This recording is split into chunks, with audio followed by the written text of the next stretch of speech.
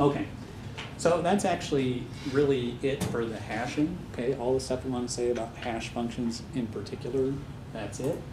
But there are some odds and ends here at the end of this chapter, some little special topics kinds of things that really don't sort of fit in anywhere else. There's several of them, but none that we're going to say. We're going to talk about each, but not for any great length of time. Okay, secret sharing. This is kind of an interesting idea. We'll tell you what it's good for at the end here, but just hold on and get the idea here. It's a very simple concept, but yet pretty powerful. So it can really be described, at least in this context here, as 2 points determine a line. What could be simpler? Okay, so the idea is this. We want to have Alice and Bob share a secret in this sense.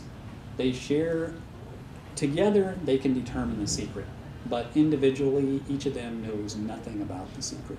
Okay, that's the goal here. Okay, so here's what we could do. We could make the secret this point S here, whatever it crosses the y-axis, and we could create a line that goes through that particular point S. Okay, and then just pick 2 points. Just randomly select 2 points on that line. Give one of those points to Bob and one of those points to Alice.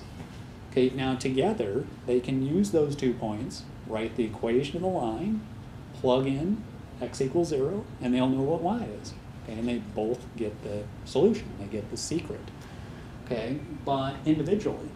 Okay, so if you're Alice here, do you, with just your point, what do you know about the secret value s? Nothing, absolutely nothing. Okay, and why is that? Because there's an infinite number of lines that go through that point, any slope. You can get any point on the y-axis by choosing the appropriate line. So you know absolutely nothing. There's not even an exhaustive search you can do here, right? Okay, there's nothing. You have no information about that point s. But when 2 people get together, when you get together with Bob, you can determine it easily. Okay, just trivially. Well, okay, can we do something maybe a little more general? Can we have like a system where any 2 out of 3 people need to get together to determine the secret? I had another point. It's going to be easier. Okay, so here's Alice, here's Bob, here's Charlie. Give him a point right here. Now, any one person still can't determine anything about the secret S, but any 2 of the 3 can get together and determine the secret S. Okay, that's good. We can do 2 out of anything. 2 out of 3, 2 out of 4, 2 out of 5. Just have a single line and give points on that line. How about 3 out of something? Can we do 3 out of 3, 3 out of 4? How might we do that? It's not quite that complicated. Well, Parabola, just a higher level polynomials, right? Higher degree polynomials. Oh, and there's the 3 out of 3, or 2 out of 3 thing we just said. Okay, here's 3 out of 3, right? Because 3 points determine a 2nd degree polynomial. It's a function, so it only goes through the y-axis once, and so that point again is the secret. Here we need all 3. Any 2 just determines a line, doesn't tell us anything about where the other point is. Okay, so 2 doesn't help. It takes all 3. How about 3 out of 4? Can we do 3 out of 4? How would we do that? Add another point. There we go. Just put another point on there. Again, any 3 can determine, but fewer than 3 cannot. Okay, any 3 or more. Okay, so this is easy, right? Okay, it's easy to construct such systems. Well, what's the use? Well, okay, here's an example from almost 20 years ago. In the early 90s, the Clinton administration had this idea. They were going to require key escrow. Okay, what that means is, for at least certain applications, you could encrypt your data. Okay, it was just becoming very popular at that time to encrypt your data, whatever sort of data. But you have to register your keys. Okay, you basically have to give somebody your key. And what's the thinking here? The thinking is, if we get a court order, we should be able to go and decrypt this information. Okay, so we would go to the court, we'd go to appropriate agencies, we would get the key, we could decrypt the information. All right. Needless to say, this wasn't too popular. Never really caught on. Okay, didn't go anywhere or anything like that. But if you were to construct such a system, you could make it maybe a little bit more palatable by taking the key, okay, taking your key, instead of giving it to one agency, you would give, use this secret sharing scheme, and you would give it so that, two or more agencies had to get together to agree to recover your key. So, for example, you might not trust the FBI too much, but you say, okay, it's not so bad if at least 2 of these 3 government agencies have to get together to recover my key. I would maybe be more willing to do it. So you get your key, and your key would be this point here. You could construct a line through there. You just pick 3 points on that line and give those 3 points to these various government agencies. So no one can get your key, but 2 or more can. Okay, maybe this still sounds a little far-fetched, anybody would ever do this, but think about it, maybe at a corporate level. Okay, if you work for a corporation, you have a key, you encrypt the data on your hard drive, right? Because when you're out traveling, if somebody steals your computer, they don't want your data to get stolen, right? It's important proprietary company information. They may want the key, right? And legitimately, because if you forget the key or you forget your password to access the key or whatever, they want to be able to recover that data. It's important information. Okay, so how are they going to store these keys? Well, that's easy. Just give them to the system administrator, right? Well, okay, now the system administrator has access to all these keys and is a pretty powerful person. If they go nuts, they can steal all the information and do a lot of damage to your company. You could conceivably split those keys amongst multiple system administrators, so they would at least have to cooperate in order to steal this information, right? Okay, so it's an interesting concept. Okay, here's another thing that's actually pretty closely related to the secret sharing, kind of has a bigger wow factor, so I kind of like this. It's kind of a fun thing to do. I think you'll like the homework problem you do in this visual cryptography. Okay, so it's a form of secret sharing. So what we want to do is we want to create a situation where Alice and Bob can share an image in the sense that each of them gets an image file, but it just looks like random bits, okay? Until they put their images together, then they can recover the original image. They can see what the original image was. But individually, they don't know anything about the image itself, okay? So is this possible?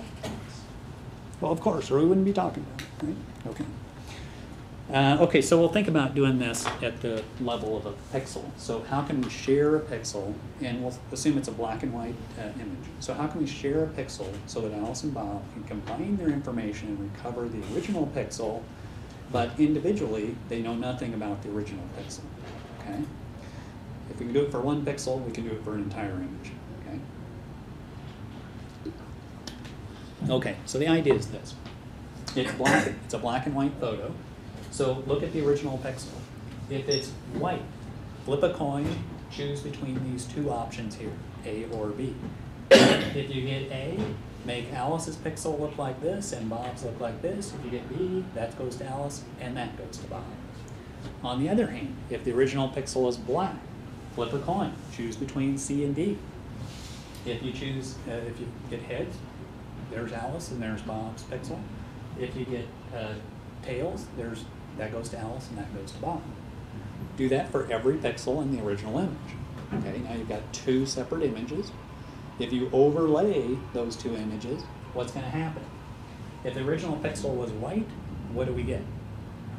We either get this guy or this guy, okay? Which is not exactly white, it's half white, half black. On the other hand, if the original pixel was black, we either have these 2 guys or these 2 guys, and when we overlay those, we do get black. So what happens to the image? What does the image look like? Yeah, okay, basically it turns a black and white image into a black and gray image. Okay, these things will look gray and these things will look black, but you can still tell what the image is. all right? What about Alice and Bob? What do they get to see? Gray. Lots of gray. That's correct. But they get to see, I mean, think of it from Alice's perspective. You look at a pixel. It either looks like this or this. If it looks like this, what does it tell you about the original pixel? It tells you it was white or black. Well, that's pretty useful information. Okay. What if the pixel looks like this? Same. It was either white or black. And you have no way to know whether it was originally white or black. Okay, it provides you, again, no information about the original pixel. It's just half white, half black in either case. If they truly flipped a coin, you have no information here. Okay, so this is actually kind of fun. I got a little applet so you can play around with it and actually slide these things around and create your own other images. So here's Alice's share, here's Bob's share. When we put these two together, what are we going to see? Yeah, of course. Okay, so it's kind of neat that you can actually do this. All right. Okay, so they call this visual cryptography, but you know, I guess you can think of it as a form of cryptography. It's probably more closely related to the secret sharing stuff we just talked about. But if you think of it in terms of cryptography, how does it compare? Okay, well, what's the key here in this thing? You could say there's no key, right? I mean, what's the key? Or you could say the key is, it's how you flip the coin, right? Really, which of those do you choose in each case? Okay, which option do you choose? And if you think of it that way, it's really kind of like a one-time pad, right? You're choosing this key and you're using it once and you construct this thing and that's it. Next time you want to construct an image, you start over. Basically generate the key as you go. So, I mean, thinking like the one-time pad, I mean, you really cannot do an exhaustive key search. There's just no option to do that. You can generate any image, right, by choosing black and white pixels appropriately. It doesn't have to be an image. You can do that with any file and have Alice Yeah. and Bob collectively share a file which is effectively encrypted with a one-time. Yeah, I mean, to sort of do the analogy of this with a general file, you need a little bit more than zeros and ones, right? Because we get the gray, right? So, yeah, think about that. But you could certainly do this more generally. In fact, there are schemes that use color images. There are schemes that do more than two choices, right? Get a little bit better. What ends up happening is you can do more general secret sharing kind of things, 2 out of 3, 3 out of 4, those kind of things. But the resolution tends to go down. The contrast is reduced. If you do it with any file, isn't it sort of like you decompress, you get a 2-bit output, which for each 1 bit of the input? Yeah, you could do something like that. Yeah, I think so.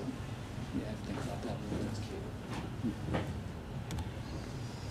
Okay, so basically there's no such thing as an exhaustive key search here. Again, you can sort of think of the analogy to the one-time pad. What else do you want to say here? Yeah, so you could say that visual cryptography is information theoretically secure, meaning there's no shortcut attack. There's nothing you can do here to really help you attack this thing, okay? There really isn't an attack, okay, in the usual sense. When we think of the other crypto algorithms we talked about, with the possible exception of the one-time pad, we don't get that kind of level of security. The best we can really say is that attacks are computationally infeasible.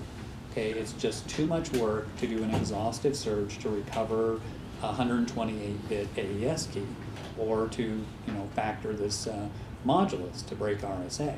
But hey, if somebody comes up with a quantum computer that's really actually works, maybe factoring will become easy, and that will no longer be computationally infeasible.